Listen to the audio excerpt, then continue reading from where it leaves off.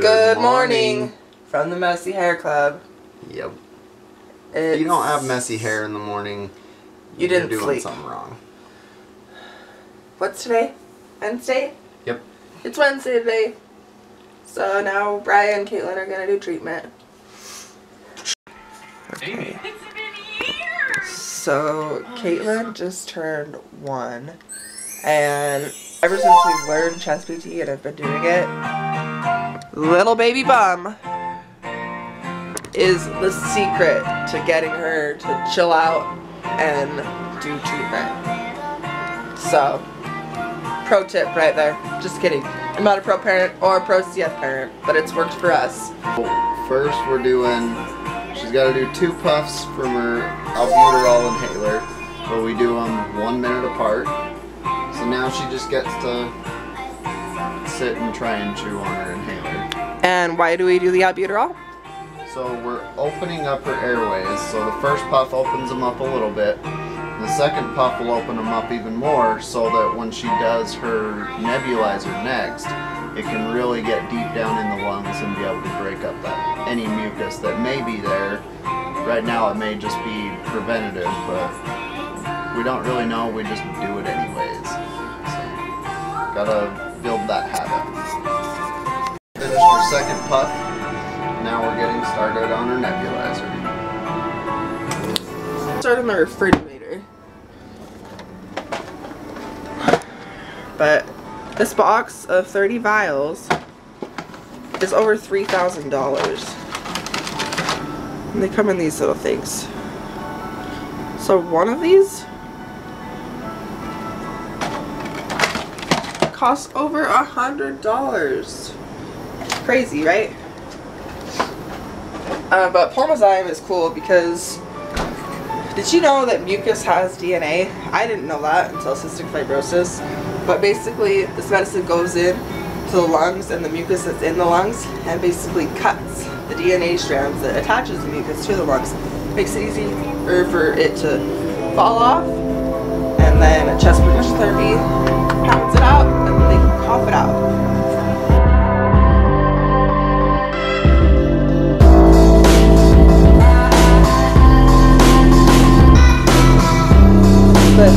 What are you doing now?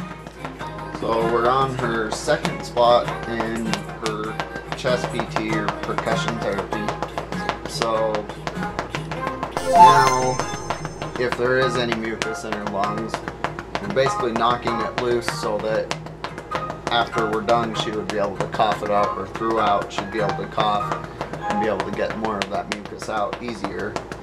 Because now that Pulmozyme has had a chance to get in there and cut the DNA like Candace was talking about of the mucus and just help break it up so that this can loosen it up more. Fun stuff. But Caitlin is such a good little girl about it when she gets to watch Baby Bum that it's just bonding time now.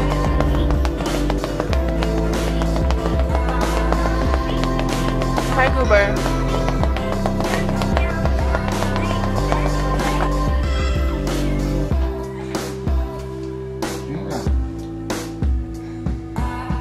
So now we're letting Caitlin eat breakfast, and the only reason that we don't do that first thing in the morning before treatment is if she eats first and then does treatment, then she has to wait about an hour, so that with all that moving around and beating on her chest, it's gonna shake her stomach up, and we don't want her to be throwing up everything she just ate. So we've figured out that she's been patient enough to let us hurry and do treatment first thing in the morning, and then she gets big breakfast, and it just makes it easier for everyone in the morning. So, and then she apparently has something to say. You're so cute. Oh, chubby, lounging out on Dada. Is that good breakfast? Yeah? Oh. Delicious.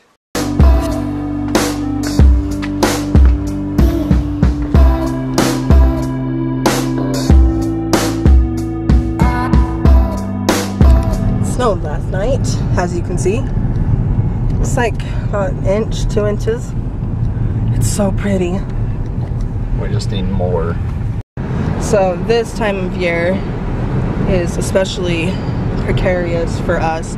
Well, mostly for Caitlin, our little CF'er, because right now, at least in this state, it's flu season, and where Caitlin, like, she was able to get the flu shot this year because she was old enough, but still, like, her immune system is highly susceptible to other people's bugs, because for cystic fibrosis patients, a small cold to you can put Caitlin in the hospital if she catches your cold. At the very least, if Caitlin does catch a cold, that entails antibiotics, extra treatments, just a lot more work, and it hurts their lungs. And so we try to be careful and don't go around crowded places too much this time of year. Last year, when she was just newborn, itty bitty, man, it felt like we never left the apartment. But that's what you're supposed to, and that was before we even knew she had CF. Just with the newborn baby, you gotta be careful when they're born in the winter, because they can get all sorts of diseases from people.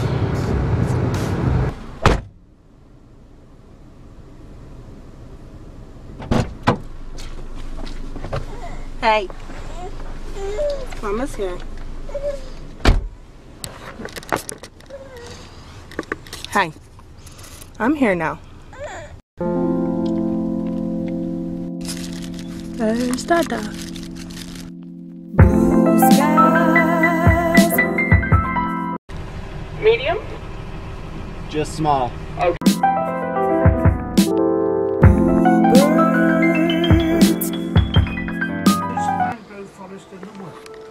Someone stinks really bad.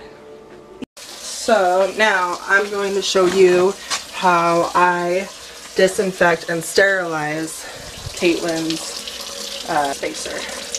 So first I take them apart and then put them in a basin of super hot water with soap. Next I'm going to shake them around, get them all washed off. Now I'm going to rinse them off and put them in the sterilizer. Caitlin, bye-bye, sweetheart. Bye-bye, Dada. She's like, yay, he's leaving. Oh, thanks. Just kidding. Don't you find it silly that she was just laughing? Yeah. Okay, love you. Love you too. Bye, Caitlin. Okay, so next, I'm going to put a fresh paper towel down in here, because this is where we put all of her stuff to air dry. I use a clean towel every time. Yep. No point in sterilizing if we're not going to do it right. Alright, and I've got all of her cups loaded up in the sterilizer. I'm going to put her inhaler in here, or her spacer, because this does not go in the sterilizer, because it will ruin the static, I don't know, something with the chamber. It screws it up so that the medicine doesn't get delivered properly. Okay, so now we're going to just put this on the sterilizer. So, and we use distilled water in here to prevent hard water. And I know that there are a few ways to sterilize, like boiling or alcohol, I believe. I don't know, there's a few methods, but this is just what we decided to go with because it's easiest for us. So I use the Philips Avent bottle sterilizer. It works great. It was like $60 and it works fabulously. So there's a little bit more insight into CF, and the reason why we do this is because we have to keep her equipment sterile, because bacteria loves to grow in warm, moist places, i.e. neb cups. So we don't want her to be doing breathing treatments and breathing in infection, right? So the first step with the hot water and soap, that's disinfecting, and then the second step is sterilizing. You like planet Earth? It's good, huh? Yeah. Hi, booger. Okay. Now, the last step to sterilizing neb cups is I'm going to take all of them out of here and put them up here to air dry. It's all out of the sterilizer and in the cupboard. Now, we will make Miss Caitlin's lunch. Yay! Yay! Clap! Clap, clap, clap, clap. Yeah! Good job. So, Caitlin has learned how to point. Look.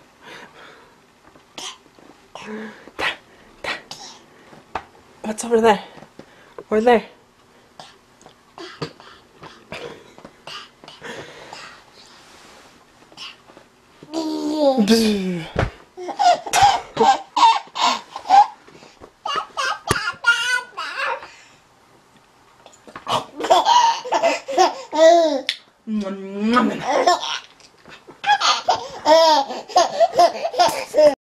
And Caitlin is in a different outfit because, let's just say, we had a poop catastrophe. It was disgusting. A bath for this little one right here. Her favorite. She loves the bath, huh?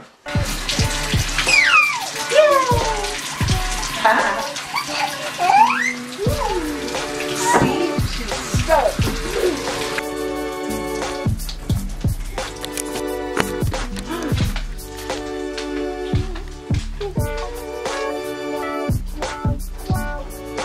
watch out for the mistletoe.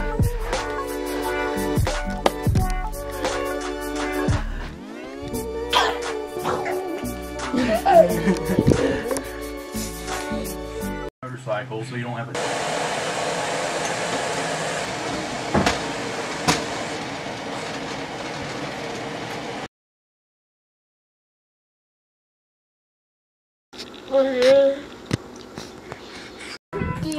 E F G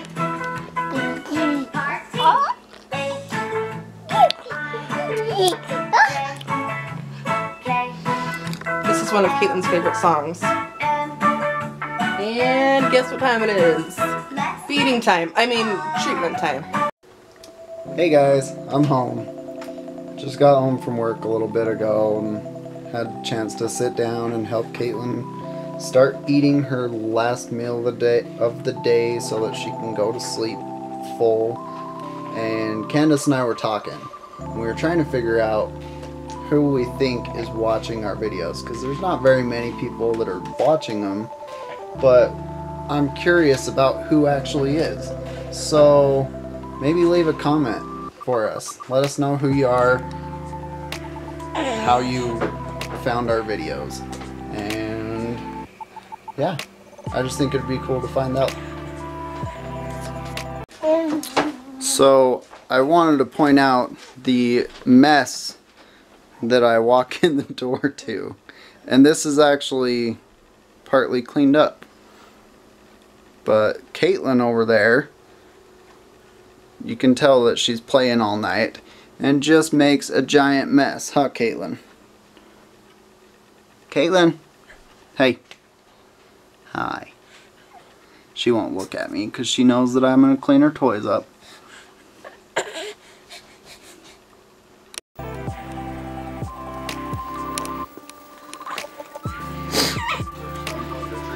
Yes. Caitlin, who's that? She needed diapers. Yeah. You hit me with your monkey. Ganga?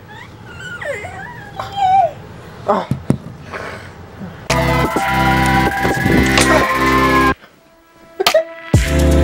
Hi, Caitlin. We're done. We're done. So don't forget, write in the comments who you are and how you found us. We're really curious. Or just say hi. That too. Just comment hi. Okay, good night.